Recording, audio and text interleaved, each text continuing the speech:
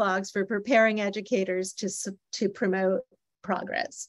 My name is Donna Sacco, and I'm a Senior Technical Assistance Consultant at the Progress Center and the American Institutes for Research. Today, I'm joined by Riley O'Donnell, our Research Assistant, and Stephen Prater, another Senior Technical Assistance Consultant with Progress, and Alex Markin, our researcher at AIR and Progress. They'll be joining me and helping you to expand your toolbox to prepare educators. Alex will be helping us with monitoring the chat rooms, as I said, and doing the breakout sessions for us. And again, if you have any problems, just message her in the chat. So let's get started. As I'm reviewing our agenda for today, please add your name, your role, and where you're from so that we can get to know our audience. Some people have already started doing that, and I see we have people from all over today. So let's look at our agenda. Today, we hope to help you expand your own toolbox to help educators promote progress. And when I say that, I want to stress that this session is dedicated to those of you who may be working in a teacher preparation program or who are providing professional development to teachers within your school district. We'll frame today's work around some of the challenges that we want to address. So after a 20-minute break, we're going to do this one part. And then after a 20-minute break, we'll be joined by a guest from UNCC, Claire Merlin-Noblick, to discuss her work with flipped classrooms and align that to our resources. So if you heard Tessie Bailey just a little while ago, she talked about this idea of collective teacher efficacy. And we'd like to suggest that you consider this as you design your professional training. Collective teacher efficacy is like far more than just beliefs. You may have heard her talk about, that analogy with her, or not analogy, the real life with her son and her husband and him feeling like he wasn't capable of helping, but then finding out he actually could help and have a positive effect on student outcome, his child's outcome. So that collective teacher efficacy is important for all of us to be working and doing this together. And it's strongly correlated with student achievement. So it's this combined belief that allows educators to have a tremendous sustained impact on learning. So this was also in these questions were also in the opening session, a little bit different, but basically the same. What do we want for our students, teachers, and families? What's the current reality? Who are the players? What do our students, teachers, and families need to be successful? And how do we maximize our resources? Let's think about those right questions. I know all of you have had to adapt in the last few years, and that'll continue. I think these questions help keep us focused on our goals. And with goals in mind, I want to start by reminding you about how our center, and in fact, our website, is centered around the development and the implementation of high quality educational programming for students with disabilities. I hope you all had a chance to hear Tessie. She really had a passionate opening session keynote address. And, we believe that by building the capacity and the development of educational programming, those IEPs, and then the implementation of those IEPs, students have improved access and outcomes, which is that free, appropriate public education. So throughout this session, we'll pose challenge questions. Let's start with this one. We're going to do this as a breakout session, so I want you to think about this. How do you structure in-service and pre-service preparation to help educators see the connection between that development and implementation of the high-quality programming provided to students with disabilities? Do you provide instruction that's broken into development and implementation in a way that we think about it, or is this idea kind of new to you? We're going to go into the breakout rooms for about 10 minutes. And after we return, I want you to come back with something you found surprising or an aha from what you talked about in the group. And you're just going to add that to the chat room when you come back, the chat box. All right. So let's see, I see someone is just about to enter our group here. And Alex, we have 42 people. We're going to break into groups of, let's say, 6 in each group, and see how that goes. All right. Welcome back. I see you're all gradually coming back. I'm going to give people a little bit more time to come back to us. But while you're here, about 30 seconds. Okay. Okay. Some people are coming back in sooner. While you're here, add into the chat box what was an aha or a way that you maybe, oh, there, Alex. Oh, you're so on top of it. Alex just said, post in the chat something that was surprising or an aha for you in this thinking about that connection between development and implementation.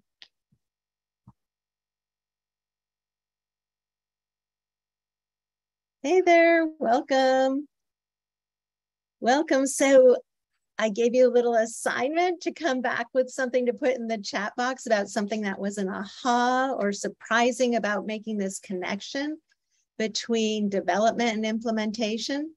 Go ahead and post it in the chat. What might be one of the ahas or surprises you may have had?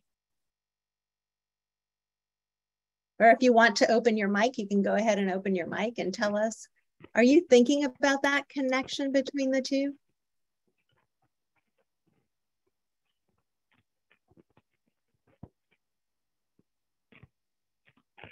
Thoughtful about professional development and similar messaging for general education and special and MTSS approach. Yes, to be proactive versus reactive.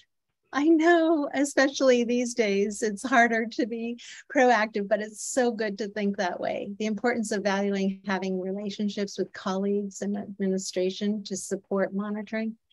Yeah, so I want to keep you access to professionals, different levels of available time. Yeah, for professional development, it's really tricky. But I want y'all to think about that. You know, sometimes we just think about the IEP and all those pieces and trying to make sure that we're meeting when we're supposed to and everything's happening as it's supposed to, all the T's are crossed and all the I's dotted, but really thinking about like it's that implementation, this whole piece. I love this slide where it talks about the procedural, the substantive, and the implementation, and that we need all of that for the FAPE requirements. And you know, that procedural, just those little bits and pieces, really important bits and pieces, actually. But if we think of everything as an isolated concept, that you don't have a good sense of how it all fits together. So when I look back to when I was teaching and, when I was teaching in teacher preparation program, I think of how many students didn't see how the IDEA legal requirements and a student's IEP and education all fit together. Everything was just totally an isolated concept. And they didn't have a good sense of that it's all bound together. Not only that, when I was a special educator in my early years, I really didn't have it all put together. Each year I had more like, oh, that's it. Or, so this visual of IDEA FAPE requirements all makes sense. And it helps me say, yeah, that fits together. And we found these images really resonate with people as we talk about the concepts of FAPE.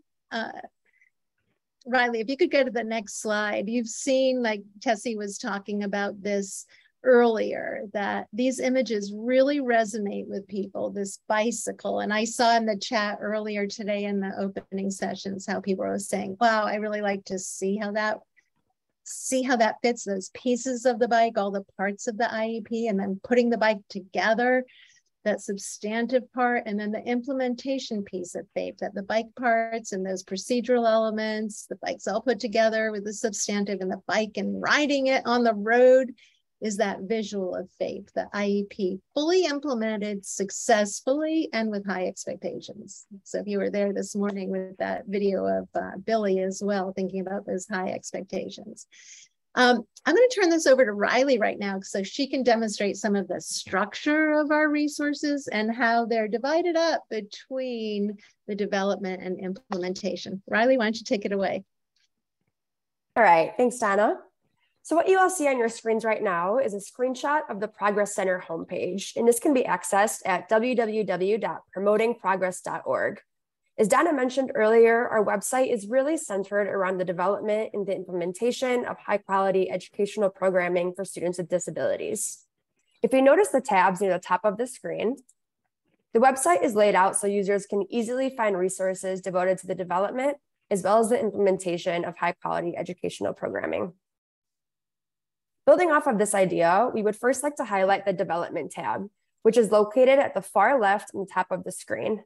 When you click on the Development tab, you will see 7 different sections, or these blue boxes located near the bottom, which align with some of the components of IEP development.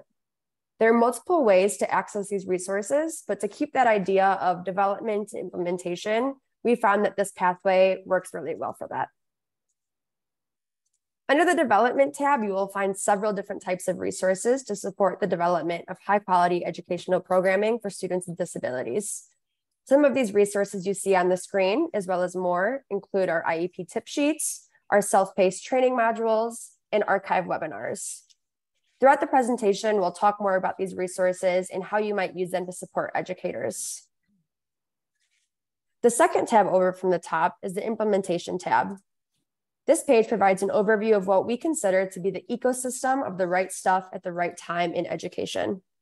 These sections here highlight key implementation considerations and resources and are what help build a holistic ecosystem within a school. We know when we understand that barriers exist, but we also know that educators can overcome these barriers by implementing evidence-based practices and assessments, having high expectations for students, using clear processes for decision-making and collaborative teaming, and receiving ongoing professional learning. Similarly to the Development tab, there are a variety of resources to support the implementation of high-quality educational programming. Some of these resources include instructional practice briefs, protocols for progress monitoring, and materials related to belonging, such as this archive webinar you see on the right. Another feature on our website that we wanted to highlight is a location to find resources that are geared towards faculty and professional development providers. To find these targeted resources, you can move your cursor over the Resources and Tools tab and select for faculty and PD providers from the dropdown. We will continue to go more in depth to some of these specific resources later on in this session. Another resource we're going to talk more about later is our self-paced training modules. To find these, you can select the Training tab near the top of your screen. We're going to go into another breakout for a little bit. In this time, we're going to give you 10 minutes to explore the Progress website, specifically looking at our modules, our tip sheets, and some of the other resources we just highlighted. We want you to spend that time exploring the links in the tabs and discussing with the people in your room. We also would like you to identify a resource you would like to explore more deeply after today's session. So Alex, if you'd like to go ahead and get those breakout rooms started, we'll give you guys some time to just explore the resources on our website a bit. Thanks. Yay. As you guys are getting back, if you could just drop in the chat either the resource or the different tool that you plan on spending a little bit more time after the session exploring. You can drop the link, you can drop the name of the resource, you can just drop the general type of resource you hope to explore more after the session. And then Donna, I'm going to pass this back to you and we can keep going. Okay, thanks, Riley. And I'm going to be, oh, yay, IEP tip sheet. Someone's talking about that right now, and that's what we're going to go into in a second here. So I'm going to give you another challenge. If you can give me the next slide, Riley, there we go. Challenge number 2. How do we design our pre-service and in-service preparation to help educators see those connections across all the components of the IEP, rather than those standalone pieces? We talked about the development to implementation, but within that development piece, how do we design our pre-service and in-service preparation and training to help educators see those connections across all those components? I'm going to go to the next slide and just remind you, remember the bike image. And I think it's such a good thing that resonates so much with educators. So I want to talk about, we're going to go to the next slide and talk about that importance of getting back to the basics. And I see, yeah, Kim said so many great resources. I know we're adding resources all the time. And in this afternoon session, we're also going to show you how to use them with flipped sessions and how that might work and some pairings of them. But I want to think about just getting back to basics. And Alex added a link to our tip sheets in the chat. I want you to take a minute to just open one of those tip sheets. And I know someone early on mentioned the tip sheets in the chat, coming back to the session after the last breakout. But I'm just going to give you a couple of minutes to look at it. And you know what? I'm not going to send you to a breakout room again. I was going to, but think about it. I'm just going to pause for a minute and say, think about how you might use those tip sheets, whether you're in higher ed or whether you're doing professional development in your schools. So I was going to do a breakout, but you're going to get whiplash if we do too many breakout sessions. So just think about those tip sheets. Open up the link to the tip sheets that Alex put in there and read one of them, the PLAFs, the measurable annual goals, measuring progress, whichever one you want to, and look at this. They're two-sided infographics. And let's start seeing in a couple of minutes how you might utilize those tip sheets.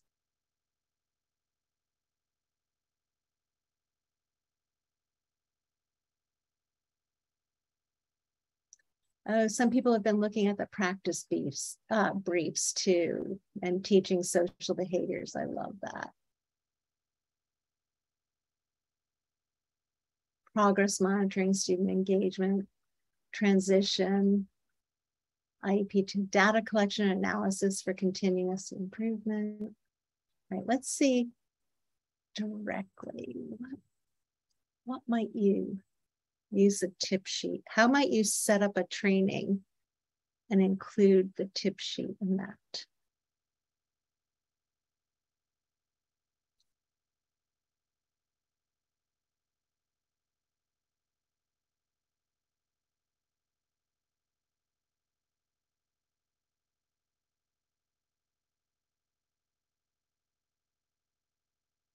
Okay.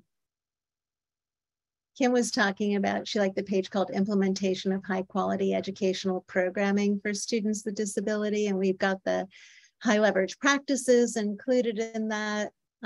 In terms of training, we've got some modules coming out based on those as well.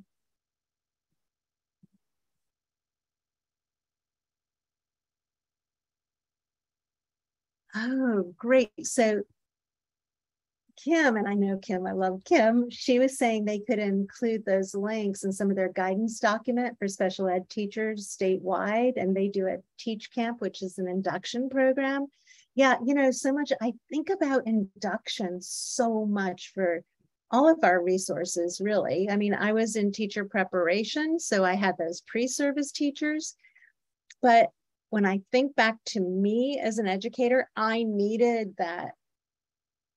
to learn so much more. Like, it's all theory and talking about writing an IEP, but then those first 5 years as a novice educator, if you have induction and mentoring, these tip sheets could be great for them. Anyone else?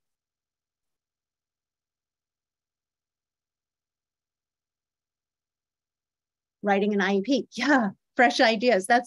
I needed checklists and fresh ideas all the time. I'd have sticky notes all over my desk just to give me fresh ideas. I love that, Whitney. Very, very true. I like IEP checklists too. It just helps me. I like all kinds of checklists. My daughters make checklists. So let's go down, Riley, a couple of slides, and let's go to that image of the PLAF. And I want, when I talk about, you know, all those little pieces, what we really try to do at Progress Center is think about how to connect everything back to that PLAF. And I like this, this diagram. It's a new image we have. You know, someone, I think, I see Julie Gordon here, someone was talking about in her Michigan office, taking threads in that PLAF and how that fits in with so many parts of the IEP. But I want you to think about this image for a little bit, because I think it really helps us to think about that PLAF is the foundation. That's where we say how we know where the student is, what they can do, where the jumping off point is and where they need to go, what's helped them in terms of instruction, accommodations, modifications, right? So the PLAF is connected to the Statement of Special Education Aids and Services. It's connected to the annual goals. The annual goals are connected to that Statement of Special Ed, and the annual goals, you know, connect to that measuring progress. But everything, that participation in regular education, state and district-wide assessments, the date, frequency, duration, all of those connections. And, you know, it brings me back to that idea of the bike again. Let's go to the next slide. So this is suicide, and Tessie loves this phrase, a suicide. So when you're thinking about the PLAF statement, if it's well designed, it helps prevent us from experiencing this dreadful and harmful as suicide. And so that's when we make decisions about programming or identify practices or supports based on our assumptions, like rather than the real evidence. So when you think about, oh, you know, I'm teaching a methods course in higher ed, of course they know how to write a goal well because they've been taught that. They know what the PLAF is. Or of course our newer teachers coming in, our novice teachers, or maybe even our more veteran teachers need refreshers and going back to basics. Like making those assumptions that they know that I don't have to touch on that is dangerous, because it's really helpful to go back to those basics. And, you know, sometimes I know as many years as I taught special education, I needed reminders. You know, they're thinking, oh gosh, I used to do that. Where did I stop doing that?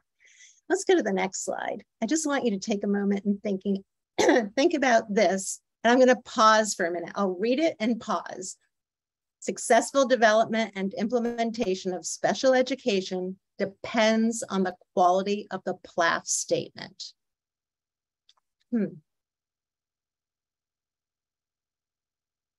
What do you think? How does that resonate with you? Go ahead and put that in the chat if that resonates with you at all. I like Brittany said, these tips are a great jumping off point for someone like me, brand new to intervention, but early childhood. Yeah, so we really, our mission for Progress is really part B, not part C. But you know what? Some of these tools are still applicable for early childhood.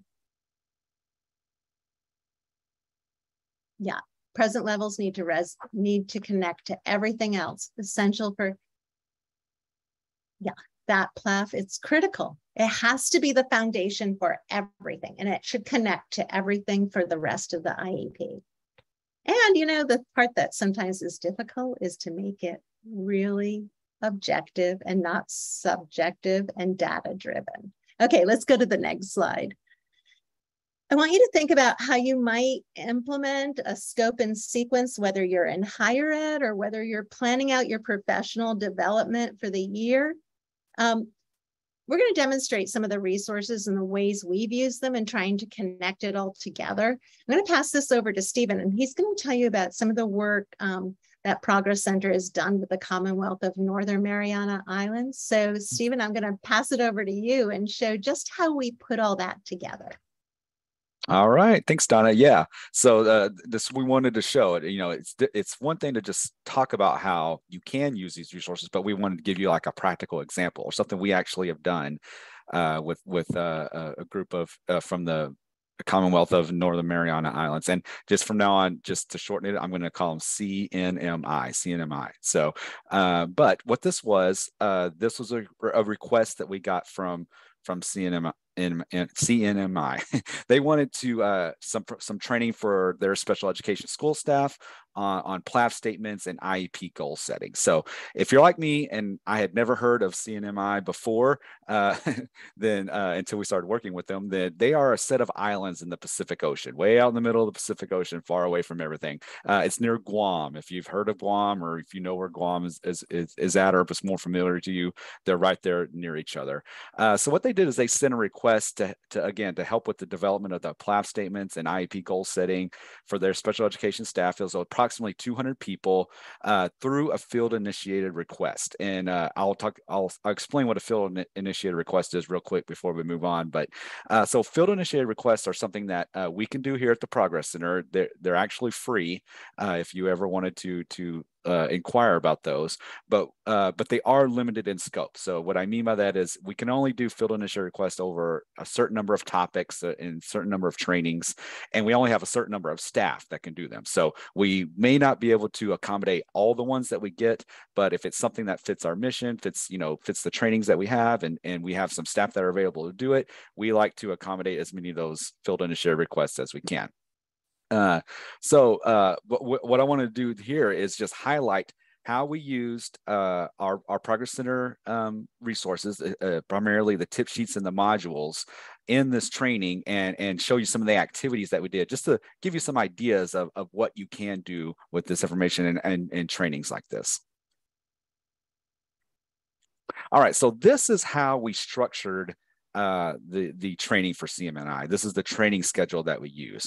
So you can see that for each of the trainings, we had a module included in it. And for 2 of them, we had tip sheets included in them. And each one also includes a practice session. So the idea was that the participants were going to watch the modules on their own ahead of time. So again, those modules, they're on the Progress Center website. They're free. They take about 30 minutes a piece. And in those, they have embedded checks for understanding and things like that. And if you complete those, you actually get a certificate of completion after it's done. So what we did is we asked them to watch those 30-minute modules ahead of time, and then they would come together for these practice sessions, and we would meet during these practice sessions. And basically in these practice sessions, what we would do is highlight information from the modules, highlight information from the tip sheets, but then a lot of what that time was actually practicing doing the things that are highlighted in the modules and the tip sheets, and those tip sheets were also provided on day 1. So it was something that we reference back continuously through all the training. So on the next slide is where I'll talk more about what we actually did in those practice sessions. Okay. So this was a great, I think somebody actually mentioned this in the chat. This sequence that we had was a great starting point for building the understanding of how all the parts work together, how the PLAF connects to the goals, connects to the services. So it's a great building point of how they start. So in these practice sessions, what we did is, again, we reviewed the important information to set the stage for those participants. So we hope that most of the people would actually view the module ahead of time, but just in case they didn't, it was a good way to review what they should have learned, but also kind of set the stage for those people that may not have been able to view the module ahead of time. But in our practice session, we also have other knowledge checks that are built in to make sure people are understanding the information, and then that also allows you to clarify any misunderstandings that there may be. And it's just a way to keep participants engaged. It's a way to, instead of just somebody talking or whatever, it's just another way, another activity for them to engage in. So also during the practice sessions, we would provide examples and non-examples of PLAFs and goals. So we would show a non-example and then have them identify, like, well, what components are missing? Because in the modules and in the tip sheets, it kind of highlights, here are the main essential elements of a PLAF statement, or for example. And so we would give an example of a non-example and say like, okay, what's missing? What should be included that's not included? But then we would also show examples of components or a PLAF that does have all the components. So we would just wanted to show like what a non-example and example would be. So that's part of what we did in these practice sessions. But we also had people actually bring their own PLAFs and goals. So they would bring an IEP so we could look at their actual PLAFs and goals that we have written, and we would have activities about those. And I'll explain a little bit more about those activities here in a little bit. So let's go ahead and go to the next slide, please. All right, so this is just an example of what we did in our training. So this is an example of a PLAF structure that we provided the participants that would include all of those key ingredients that need to be in a PLAF statement. So, so just as maybe you would, as you're teaching students how to write paragraphs, a good paragraph, for example, you may have sentence starters, you may have what a structure of a good paragraph would look like. So we're kind of doing the same thing here. We're just giving a structure of what we would suggest a good PLAF would look like. And then that way that can help them fill in the blanks to write those good PLAFs. So we would have this as like a structure to give them. And then on the next slide, we would give an example of what this would look like. So here's an example. You know, we're not going to read through this whole thing. I'm just kind of showing you what this looks like. So, and this is not meant to be an exemplar. We're not saying like, here's the absolute best kind of PLAF that you could write. We're just showing, here's an example of a PLAF. This PLAF includes all the elements that we talk about. And so this is an example of what it would look like. So this is kind of what we did in our training. We would provide examples of using those key elements and seeing what that looks like. All right, so now I wanted to talk about a few of the activities that we did. So I mentioned earlier that we had them bring their own PLAFs and their own goals, and we had these activities set up for them to do. So this is an example. You could use this as a breakout session, or this is also something you could use as homework. Like if you don't have as much time, usually when we did these sessions, they were about 2 hours long, an hour and a half to 2 hours long. So if you don't have that long, you could do these as homework activities instead of maybe in the training sessions. So in this session, what we're doing is we had them actually have different color highlighters, and they would highlight the different needs in the PLAFs, in the PLAF statement, and then have them look, is there an actual service that is, or a modification or something that is related to that need that it's addressed. So is that need from the PLAF actually addressed in the IEP somehow as a service or a modification or whatever? So the importance of this is just helping them see that it's critical. That PLAF, like we've already kind of said before, sets the table for everything. It sets up, this is what the student needs. So once we know what the student needs, are we making services, are we making accommodations, modifications to address those needs that we say the student has? So this is, that activity was trying to highlight that connection that we're trying to help people make. All right, so here's another sample activity that we did. So this one was about goal statements. So again, in the modules and in the tip sheets, we have essential elements of, these are the things that should be included with a goal, and they're listed there: the condition, the behavior, and the proficiency criteria. So what we did here is we had participants look at their own goal statements and evaluate them. Like, does your goal statement have all the things here that we say you should have in a goal?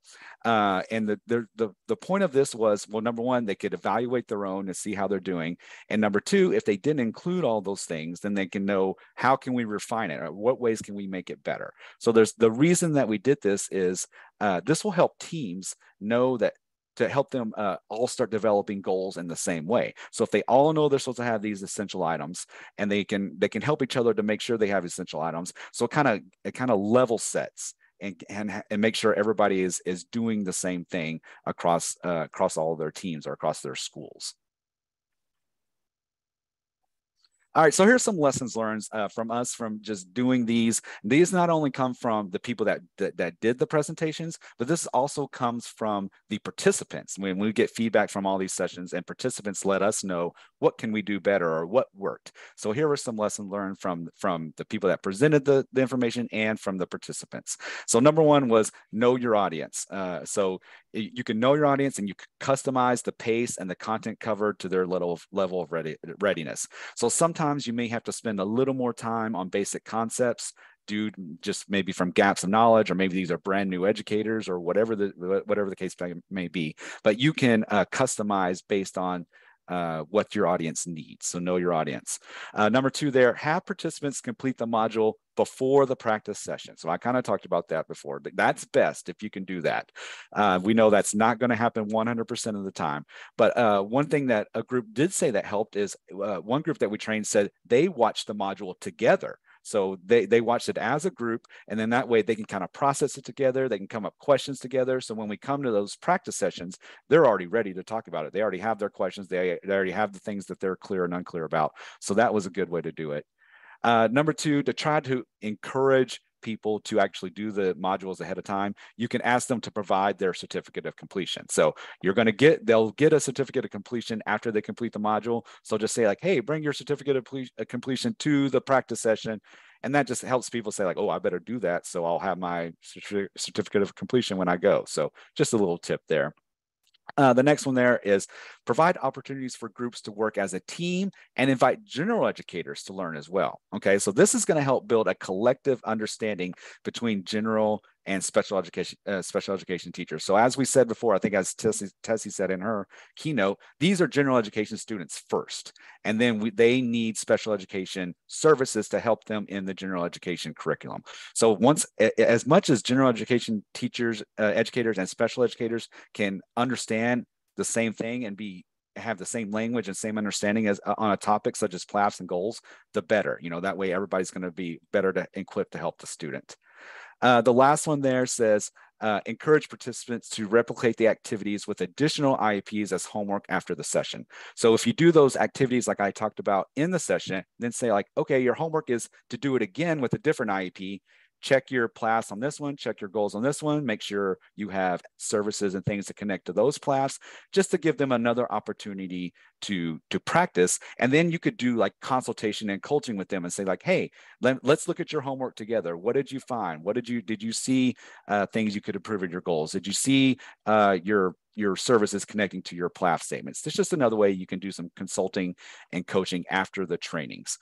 So if you like this structure, if you like this idea of doing it this way, you can actually go back and watch the other team that's presenting at the same time as us. So their training is called Making Connections, Ensuring the Parts of the IEP Work Together to Promote Progress. So that's the other one that's going on at the same time, but they're recording it as well. So whenever you have time, you can go back and watch that one, and they kind of demonstrate this so you can see how it works in real life. So that's all I had to say about this. I'm going to pass it back to Donna to continue here.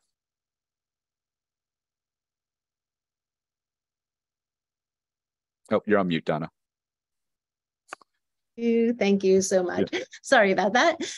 So thanks, Stephen. I really want to encourage you to go back and watch that recording of the other session when you get a chance. I've used this structure myself in working with school districts.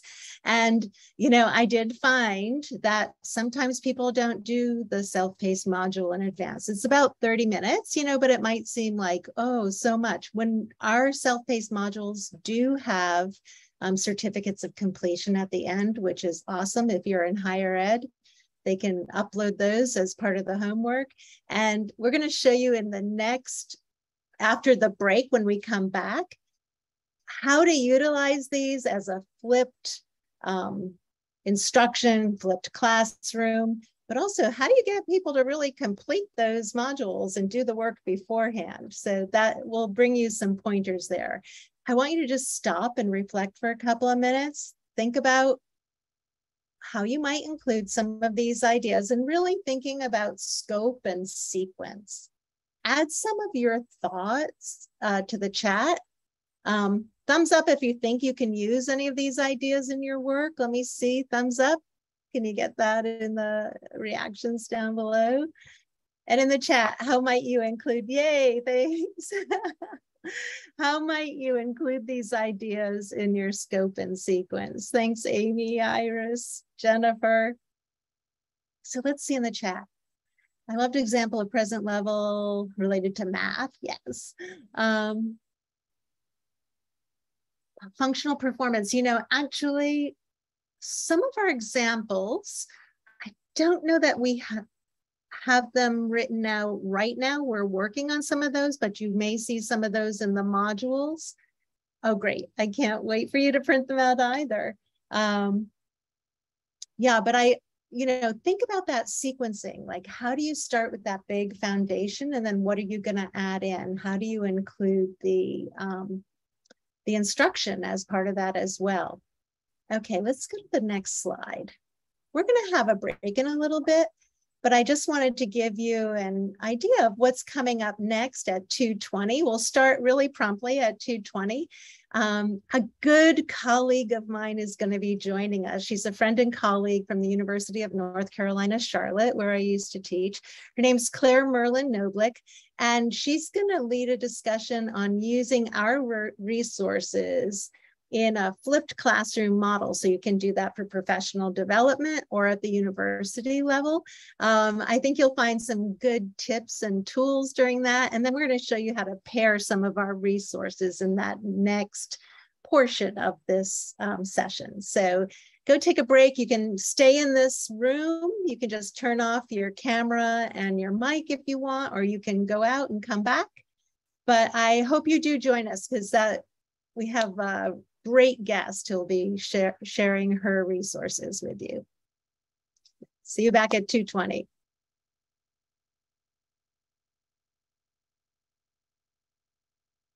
Yay, thank you. Remind you that we are recording, and if you don't want to be on the recording, you can just take your picture off screen. And how are we going to start this? With a new challenge. So let's go to the next slide, and challenge 3. How do we maximize the time by leveraging asynchronous and synchronous learning opportunities? Well, joining us for the second part of this session is a friend and colleague, Claire Merlin-Noblick from the University of North Carolina, Charlotte. As I promised earlier, she is going to be joining us. And when I was a professor at UNCC, we were colleagues, and we were both very involved in our Center for Teaching and Learning. She teaches in the Department of Counseling at UNCC, and one of her research interests is in using a flipped classroom. So welcome, Claire. Great to see you here. Thank you for inviting me, and hello to everyone logged on. Yay, thanks. Sure thing. So I'm going to pin you so that people are really looking at you. And go ahead, Riley. Wonderful. Thanks, Riley. Appreciate you clicking while I'm speaking here for a bit. So thank you again for having me, and thanks for listening for those of you logged on. Donna asked me to speak a little bit about flipped learning today, which certainly is a passion of mine, both as a faculty instructor and as a researcher. But I do have to preface my information about flipped learning with this slide here, right? That if you know anything about flipped learning, you know that this presentation is ironic because it is not flipped. If it were flipped, I would have had you view a brief video lecture before logging on today, say as homework. And then when we came together, we would engage in application activities based on the video lecture you watched. But one important guideline for using flipped learning is to know your audience and know your context. And so Donna and I certainly agreed that in this context, it would be better just to do a traditional lecture about flipped learning. So if you're not familiar with flipped learning, I'm excited for you to learn a bit more about it today. Flipped learning is an innovative teaching approach in which students view pre-recorded video lectures outside of class, and then in class engage solely in application activities or application-based activities to really apply the course content that they've learned about in the video lecture. And so I'm going to jump in, Claire. So if it's not a lecture of instruction, if it's not a video of a lecture, does that still work? And does it still work for professional development? Yeah, so the one thing I love about flipped learning is that there is a lot of flexibility and there's a lot of different ways to interpret it. I see flipped learning as a tool. So if it's a tool best used in a traditional K-12 classroom or a higher ed classroom, great. If it's best used in professional development, you really can adapt it to whatever setting you want. And there also are a range of definitions. So I have a rather narrow definition here, right, that it has to use a pre-recorded video lecture and you don't have any lecture in class, but other people take more broad views on the definitions. And so that pre-recorded video lecture might be a video from another source, or it might be some other sort of multimedia engagement assignment you can give students outside of class to teach them the core content. So just to clarify even further, again, if you're new to the concept, it can be helpful to understand how flipped learning or a flipped classroom compares to a traditional classroom. So traditional class or traditional PD typically involves lecture occurring in class or in the professional development session, and then homework occurring outside of class. And so for instructors, this typically means planning that lecture, planning that presentation for the time together face-to-face. And then they may plan in-class activities in which students or attendees apply what they're learning. That tends to be a trend nowadays, right? We don't solely engage in lecture when we're face-to-face, but traditionally there is some sort of lecture component in a non-flipped classroom or PD setting.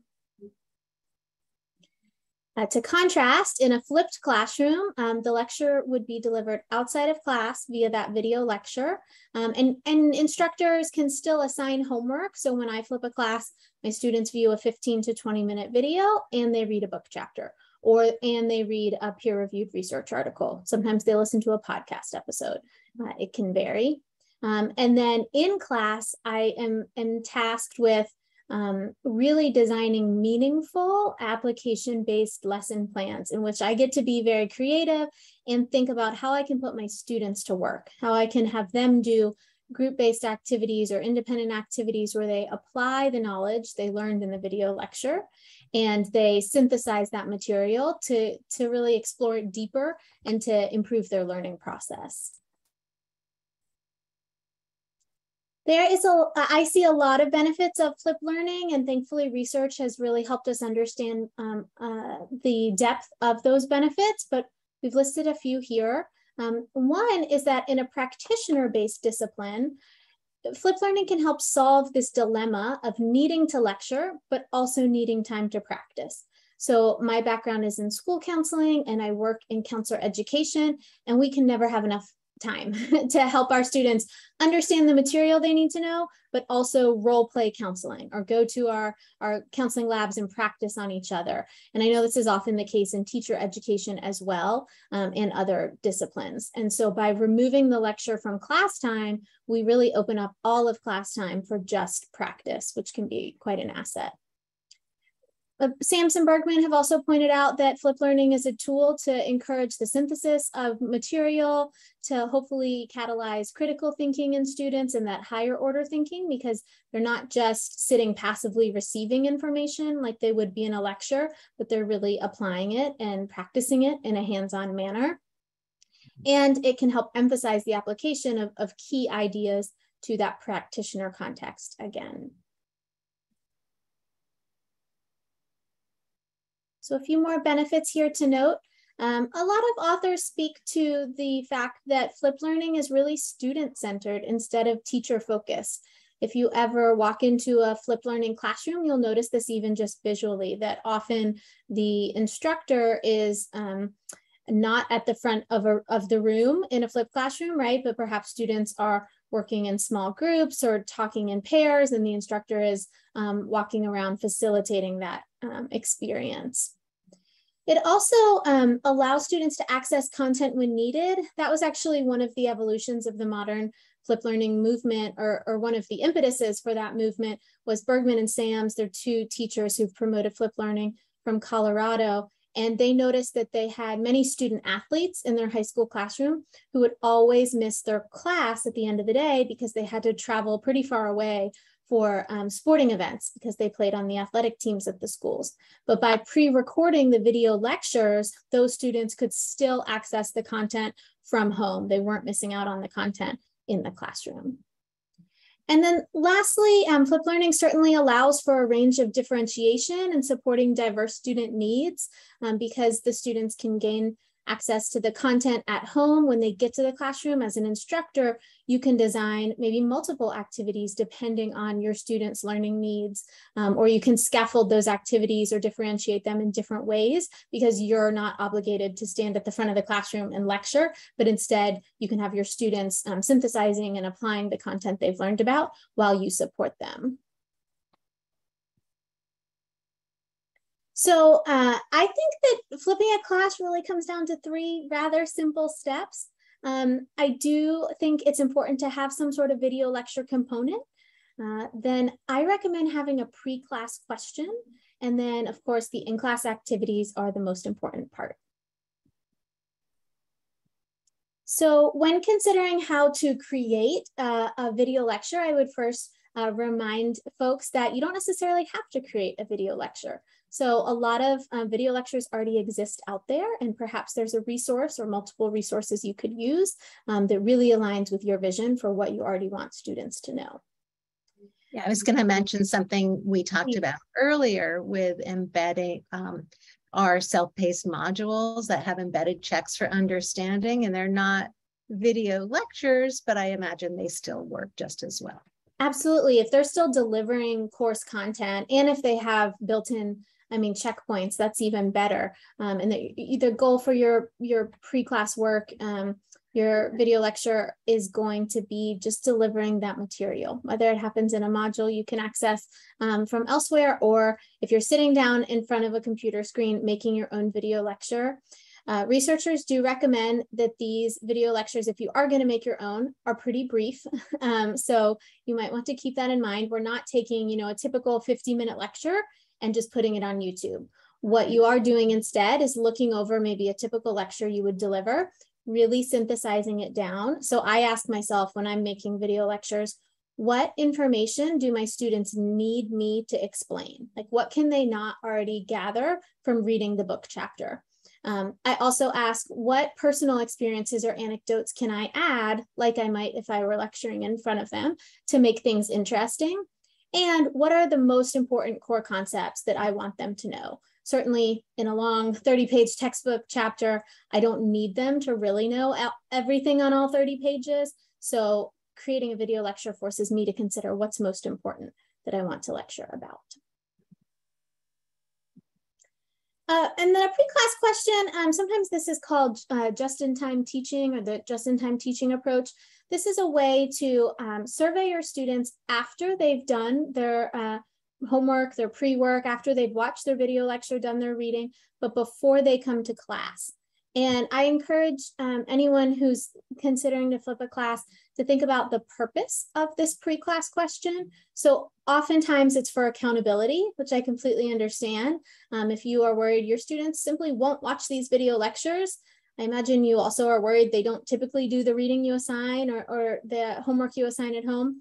A pre-class question can be a question on your course website or something they bring to class that you've assigned that they can't answer without watching the video lecture. And so you can also contemplate a range of formats. It can be a typical multiple choice question. It can be more of an essay or a brief essay question, maybe short answer or paragraph where they have to synthesize some of the information they've learned. And you also can use it as a way to point out those most important topics you want them to know. So for example, I teach a human development course. All of my pre-class questions in that course are actually on the final exam. Students don't realize that until they get there, but that is sort of my nudge to them that, hey, this is an important topic. That's why I'm asking a pre-class question about it. I really like this because I think, it helps eventually pre-service and in-service teachers learn that, oh yes, we have to do this in advance because we will be needing to apply it. But I also imagine that, like, for in-service teachers, it might be more of a reflection question related to how they viewed a given concept, like a class, or after completing the module. So I think those pre-class questions can probably be pretty important. Yeah, and also informative to you as the instructor or you as the person delivering professional development. So I teach graduate level courses, but let's say I teach at 2 o'clock on Thursdays. I make sure that the pre-class questions are due at noon on Thursdays. So I have a couple hours in there to review the answers Once in a while, all the answers are wrong. And I know I really messed up here, right? Something must have been wrong in my video lecture, or, I need to better explain a concept. And then I can go to class knowing we're going to start with me clarifying this concept. Other times it's just helpful to get a preview of how students took to the material and hopefully confirmation that they understood what you were teaching. Yeah. And then the last step is those in-class activities, and Flip Learning authors love to point out that the in-class activities are the most important part of a flipped classroom. The video lecture tends to be shiny and new. The pre-class question can be kind of fun and innovative, but what you plan for your time face-to-face with your students is the most critical element of a flipped classroom, because that's where you really are helping them apply the content and synthesize it. There are a lot of activities. I'm sure you all as educators already know how to make things engaging and innovative. I do a lot of group work with students. I do a lot of case studies. So I might play a clip of a video or a podcast episode and have them apply the theory that they watched a video lecture about. Or I'll have them write their own case study and then give it to another partner or group who has to analyze and apply the concepts they've learned about. If you're in a practitioner discipline like I am in counseling, it's also just a great opportunity to embed a lot of role play or practice and let students give feedback to one another. Yeah, I love that. Thanks. Mm-hmm. So just some final tips here. If you are new to flipped learning, I know it can feel a little bit intimidating. Just like any new teaching approach, right? We all are afraid of it at first, but I have had a lot of success, as have some of my colleagues, with starting small. So if you are mapping out, say, an 8-week unit in your course, maybe you try flipping 2 or 3 of those class sessions. This gives you some time to create or find the video lectures or the modules. It also gives you some practice designing those in-class activities. And then maybe the next time you teach that unit, you do 2 or 3 more. And then the next time you finish it off, that can be one way to manage the workload that can go into flipped learning. You also can collaborate. So if you're teaching the same subject area or delivering the same PD as someone you know elsewhere, you certainly can share the duties of making a video lecture or planning those activities. And of course, it's also helpful to embrace the prep as an investment.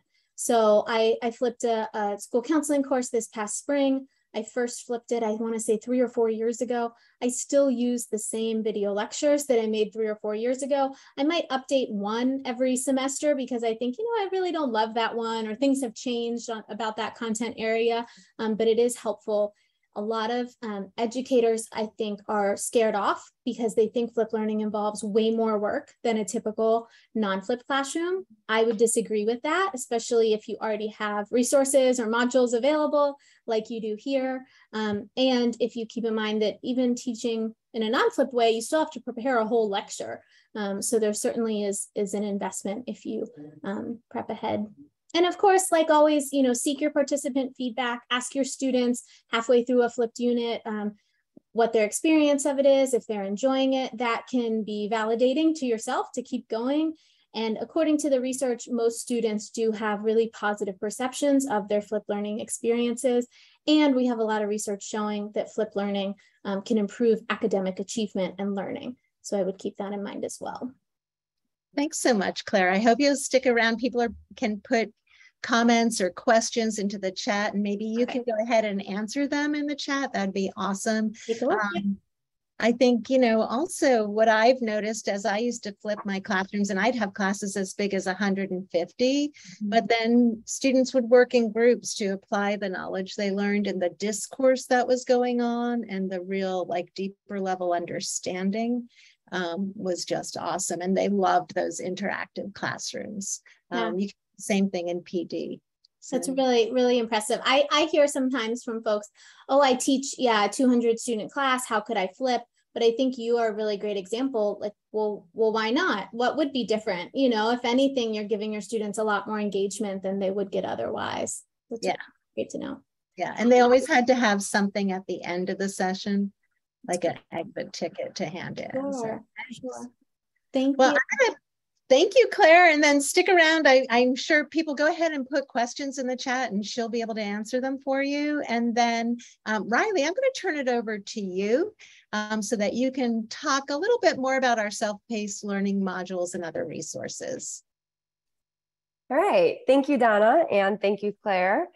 So what we're seeing first here is how to access the self-paced modules. I know we've talked about these a great deal so far, but if you want to locate them, you're just going to go back to the Progress Center homepage, and you can click on the training tab at the top of your screen. We are adding our self-paced modules to our learning management system all the time. Right now we have 8 modules posted, and they are roughly 30 minutes each, which can be completed at your own pace. And as Stephen said earlier, they include knowledge checks and a certificate of completion.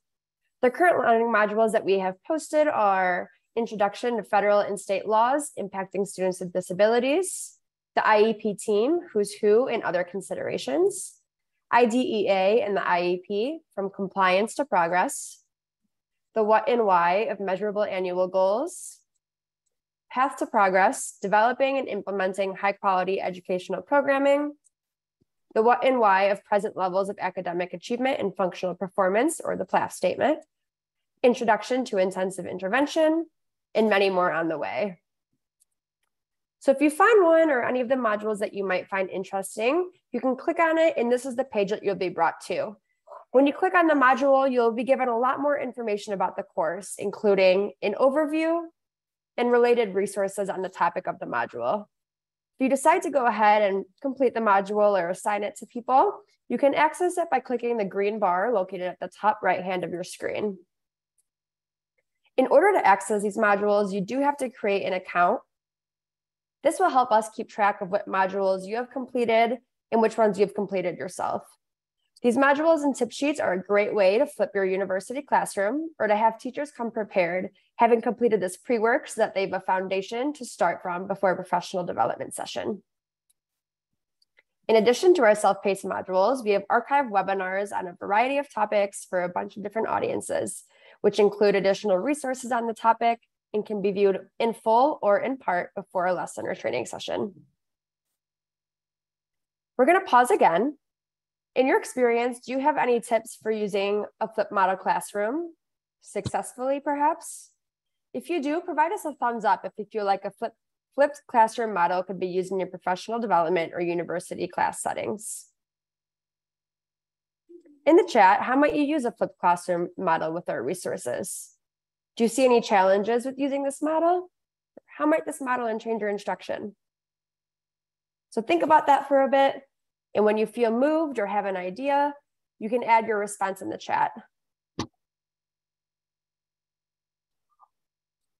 I see Claire's added some information there in the chat. That can be really helpful. I also see Lainey said that she is using it, or she thinks she can use it. So that's awesome. Yes, please feel free, add to that chat.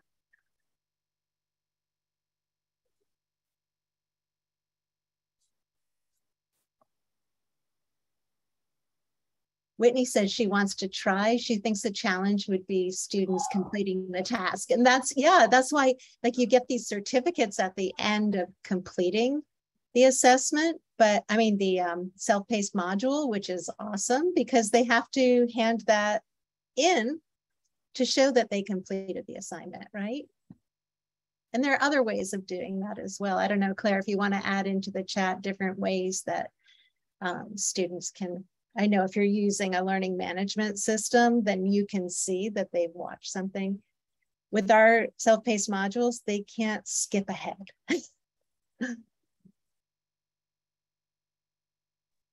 Stephen, I'm going to pass this over to you as we head over to our next challenge.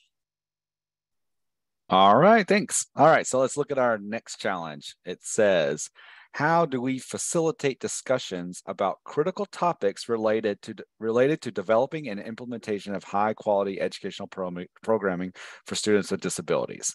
All right, so if you think back to earlier today to our keynote presentation, and where Tessie played that video about high expectations with Billy, and that's one of our stories from the classroom that we're going to talk a little bit more about here in a minute. But we're going to model this challenge. We're going to model how we could do this challenge with a video about belonging in tomorrow's session on belonging. So if you are signed up for that session, then you can look forward to that. And if that sounds interesting to you, then you can register for that session as well. But we're going to look at that more tomorrow about belonging. All right, so these stories from the classroom. Let's go on to the next slide. There you go. Where can you find these stories from the classroom series? So if you go to the homepage, and you click on the resources tab. So the one that says resources and tools, there will be a drop down, and then you'll see in the drop down, our stories from the classroom are one of the things you can select from that drop down. So they're very accessible, very easy to find from the homepage of the website. So these stories from the classroom, let's talk about a little bit about what they are exactly. So they're 3 to 5 minute videos. Y'all saw one today, so you saw an example of what one looks like. They're 3 to 5 minute videos on the following topics. There's belonging, honoring parent perspectives, language, high expectations, inclusion and activities, and disability as an equity issue. Okay, so if you go to that stories from the classroom page, you'll see these videos. Then you can use these as discussion starters for these topics. So if you're thinking of a way to, how can we have a good discussion or a hard discussion about one of these topics, this is how you can start it off. This can be the introduction to having that conversation. All right, on the next slide, so we're adding something new now to these resources. We're adding these classroom discussion guides. So this year we're pairing those videos, those stories from the classroom videos, with discussion guides that will build a structure that's developed by the IDEA partnership and can provide a great structure for stakeholders to make meaningful conversations together. So these discussion guides can be used to facilitate staff discussions. Excuse me. So they're going to include information to support facilitating the discussion, reaction questions that will support teams in reflecting and sharing their perspectives, application questions designed to build understanding and action, and additional resources to support further focus on that topic. So we currently have one developed that accompanies the video about words matter. But there are 2 that will be coming in the near future, one on fostering belonging and the other about setting high expectations. So those will be coming soon. So I'm going to send it back to Donna for her to continue.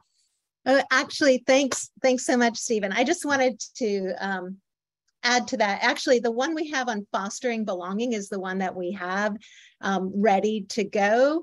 The words matter one, you're going to help us with that today. But the fostering belonging has links and resources that go along with it. We're also going to do a one-pager. So these were actually modeled after some discussion guides IDEA partnership created. Ours are different, but we used their structure to model these. So like say a principal is going to do PD for his teachers or her teachers. And you can just look at it quickly, play the video, and some possible discussion questions are there as prompts. And it's just a guide to get that conversation going. We're going to show you a video now. So you saw the one with Billy earlier. This one, I really utilized some of my favorite students from UNCC for these videos. So this one is called Claire. I'm thinking of Claire. Words Matter. And this is Julie Lang. Watch the video. And what I want you to think about as you're watching the video is, how could you use this to start a discussion, and what questions might you ask? Okay, let's listen to the video.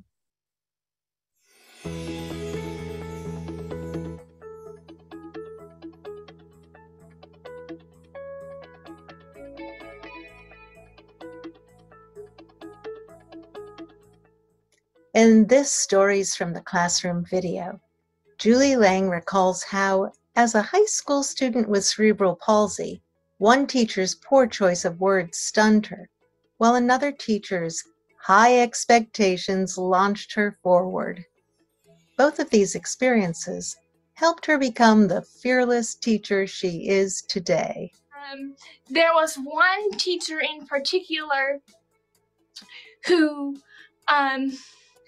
wasn't sensitive to me having cerebral palsy, and she wasn't super rude about it. She just wasn't aware. She said, "Julie, can I talk to you after class?" And I said, "Sure."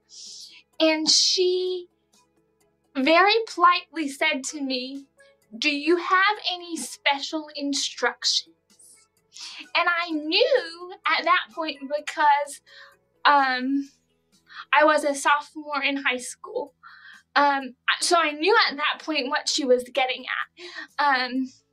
She was getting at, do you have an individualized education plan that I need to follow? But that's not how her words came across. They came across as if she was saying, "Julie, do you have any special instructions?" And my first reaction was, no, I'm not a toy in a box that you put together. I'm a human, and I'm in math class, and I was in tears for the rest of the day. And I share that story because that was truly a teacher who was trying very, very hard to be sincere in her approach to having a diverse student. But she failed because no one had taught her that words are super powerful. Another teacher who gave me a lot of inspiration was my civics teacher in high school, and he said, "Julie, you need to go take that advanced placement United States history course." And I said, "I can't do that." And he said, "Yes, you can." And I said, "But I'm scared." And he said, "Okay." He said, "Go do it anyway. You've got the potential." And when somebody says you have the potential, then I want to see that potential come to life. The light just kind of went off. That people that I admire are watching me, and they want me to do something great. But I encourage teachers at all levels to ask questions. Don't assume that you know. Just remember that anybody who is fighting an obvious difference is being very, very brave. And bravery can come from things that most people take for granted. And you're never going to know what that piece of bravery or courage is. But know that somebody is coming into your classroom with an extraordinary amount of courage, and you're either going to let that courage unfold, or you're going to, as the author of The Courage to Teach says, you're going to let that student be their fears. And that's never something that we want to happen. You can have your fears, but we don't need to be them. Julie Lang is a high school history teacher at Walnut Grove Christian School in North Carolina.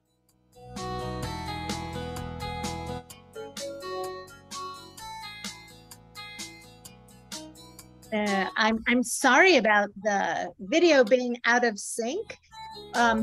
Believe me, it's not. When you download it, I think sometimes when you're doing this virtually, so my suggestion when you're using videos virtually is either embed the video in your PowerPoint, or if you're doing it from online and it's virtual, to play the whole video first so that it catches up. Sometimes you have to play it once or twice to keep it in sync, but video itself is actually in sync if you just play it right off the website for yourself, or if you're in a classroom, or if you download it for a student to access with the link. So what I'd like to do is go to a breakout session. And in this breakout session, what I want you to do is come back with 2 questions you might ask to facilitate a robust discussion when you're using a video, this video in particular. Thanks, Brittany. I think it's a very powerful tool too. Julie is amazing. But so if you were going to show this to in-service teachers or to pre-service teachers, what I want you to think about, what questions might you throw out there to facilitate a discussion using this video to start as a jump start. So Alex has put the question that we want you to come back with. Thanks. And we're going to let you go to 10 minutes, come back with 2 questions you'll put in the chat. Okay? Thanks. We'll see you soon in 10 minutes. So I see people are starting to join us again from the breakout session. Welcome back. Welcome back. I'm going to give people a chance. We'll get our numbers back from those breakout rooms. I think my breakout room visual is in real time.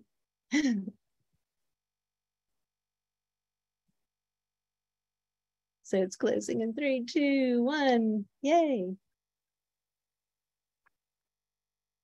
So I am going to tell you guys, this is going to be so helpful to us because we have some ideas. We have a draft of our discussion guide that goes along with this video, but please add 1 or 2 questions that you might pose to a group of pre-service or in-service teachers or administrators, or to whom you're providing professional development. What kinds of questions might you ask to just prompt a discussion, a really robust discussion using this video? I'm going to give you some time to type.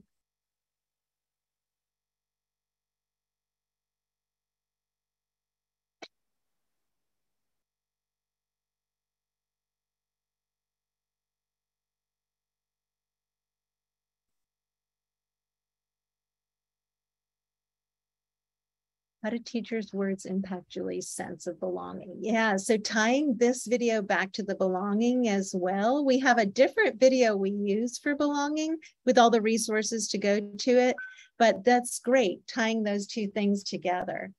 I like that.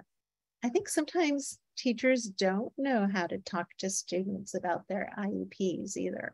Yeah. Please continue to add your thoughts. How would the teacher have phrased their question for special educators, special instructions more sensitively? And do the teachers have access to the important information? Yes, that's a great one, Andrew, because I know, elementary school, it's almost easier. When students get into middle and high school, it's much harder to make sure all those multiple teachers know what's on the IEP. We all have fears. We don't have to live by them. Isn't that a great one? Speak to with your elbow partner about how this quote speaks to you, then watch the video. Oh, that's awesome. Yeah, so putting the quote out there first and then watching the video. I love that. Guys, I love these ideas. Keep adding them into the chat box, and I want to keep those so that we can possibly help formulate our discussion guides, and you will have contributed to that. All right, so let's keep going, and I'm going to move on so that we can get you out of here in 5 minutes. I want to show you how to put it all together for professional learning. So what I think about, I'm going to show you some pairings. And where do you start, right, with all of this? So on the next slide, you'll see that one of the good modules to start with is IDEA and the IEP, from compliance to progress. And that module, about 30 minutes, has that bicycle image in it, the bicycle parts all put together and then getting it on the road. I think that's a good starting point. A lot of people don't really know what the law says. What does IDEA say? And our tip sheets will say like what the law says, but then in addition to that, what might you also do for best practices? Let's go to the next slide. So here are some of my perfect pairings. Oh, so the first one is using that self-paced module of the what and why of present levels of academic achievement and functional performance. And then you can pair it with this, the tip sheet on CLAPS, where they can have that, refer to it while they're watching, and then later in class, if you are flipping your model, when they're actually applying their knowledge. And then if you wanted to add a video to that, you could add this next one, Stories from the Classroom, focusing on strengths within assessment and classroom instruction. She also talks about how to include students in on their own data so that they understand their data better. And then on the next slide, here's another. I'm just giving you some examples of how you can put our different materials together. So this other pairing I have is the what and why of annual goals. So that's the self-paced module. And then you could add in on top of that, the tip sheets for measurable annual goals. You could also, there's another tip sheet on measuring progress on your goals. And then there's also a video here, which you saw this morning if you were at Tessie's opening. This is the Billy video, Billy Pickens, also from UNCC, Stories from the Classroom, Appreciating High Expectations, so that you really want students to not, you want to see them make progress in their IEPs, right? Given their individual circumstances. So these are just some ideas that I wanted to give you so that you have an idea of how you can put them all together to use them for a whole lesson, and how you can think about, looking at our resources and how might you structure the sequence of your courses in teacher preparation, where all of the professors are kind of understanding that IEP and how they then incorporate it into their methods courses. And you can think about it for pacing your professional development throughout the year. So those are just a few of our ideas. Anyone have questions? Feel free to ask us any kind of questions. We're going to be staying for the open session where people can just come and talk. And that happens right after this. I'm just going to stay right in this link, I believe. Is that right, Riley? Do we just stay here for the room, or it's a different link? Different link. Okay, it's a different link. All right, so I'm going to go to that other link. And then in that link, we'll just have some sharing from you all. Keep adding questions if you have any. We'll keep monitoring the chat. But if you want to stay up to date, sign up for our newsletter on our homepage and follow us on Twitter and Facebook. I like to always put things on Twitter and Facebook, so you can follow us there. And again, just as a reminder, we are funded by the U.S. Department of Education Office of Special Ed Programs. So we have not officially endorsed any product, commodity, service, or enterprise mentioned in this presentation. And to remind you what's coming up tomorrow. So these optional networking discussions, we're going to do one tomorrow, 10:15 to 10:45. And I was talking about the one we're having this afternoon right after this. Then we have a break, general session, panel discussion. I'm going to be leading that panel discussion. We'll have 3 people from our Stories from the Classroom, Teacher of the Year in Washington State. Billy's going to be there, so you get to meet him and hear all about what he has to say. And a parent and a special education director and someone who does assistive technology for DC Public Schools. And then we'll have concurrent sessions again. So don't forget about our schedule tomorrow. We have some references here, some of the things Claire talked about. She's written and researched on the topic of flipped classrooms. So don't forget you have to register for each session independently. So if you haven't registered and you'd like to attend, there's still time. You can do it right before the session and you're still okay. So thank you, Brittany. I'm so glad. I'm so glad that this was helpful to you. I understand it's a little different from early childhood, but hopefully the messages are, you know, the same, that we really want to get to know our children, our students individually, and have high expectations and make sure we change the face of teacher preparation coming forward. So thank you, everyone. And I will jump into that open discussion room in a little bit. Thanks. Thanks, Iris. Thank y'all. Thank you, Claire. Let's see, are you still there? Yay, thank you, Andrew. Thanks, Julie. Good to see you. It's so good to see you today.